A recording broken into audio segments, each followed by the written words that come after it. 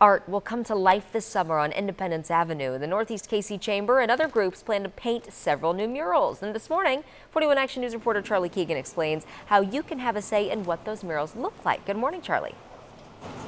Good morning, Lindsay. We know Independence Avenue is really kind of the historic main drag through the historic northeast part of Kansas City. And they have some murals up along Independence Avenue already, like this one here, which kind of highlights the first women to open up businesses and set up shop. They have the portrait of the woman and then different birds that represent which country the women are from. Independence Avenue has kind of become an international marketplace. So this is one example of a mural that's currently up and about on Independence Avenue. But the Community Improvement District here, the Chamber of Commerce in Northeast Kansas City, has plans to add 4 new murals this summer to the stretch here along Independence Avenue. They say the murals bring a splash of color, a sense of identity, a real community feel to the street, and they want the opinions of the people who live and work and come to the avenue as to kind of generate ideas as to what those new murals will look like. So they have actually an online survey going right now to get opinions from the community.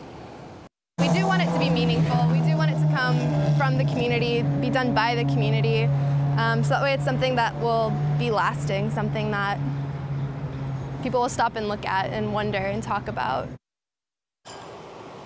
And so here's an example of what they're kind of trying to replicate and add onto the murals that they're working on painting right now or designing right now. Should be all completed by August 31st.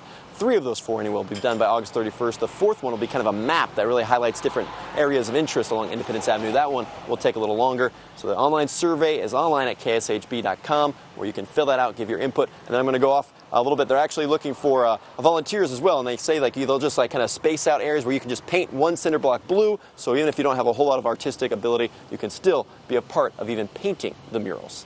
Live in Kansas City, I'm Charlie Keegan, 41 Action News Today on 38 The Spot.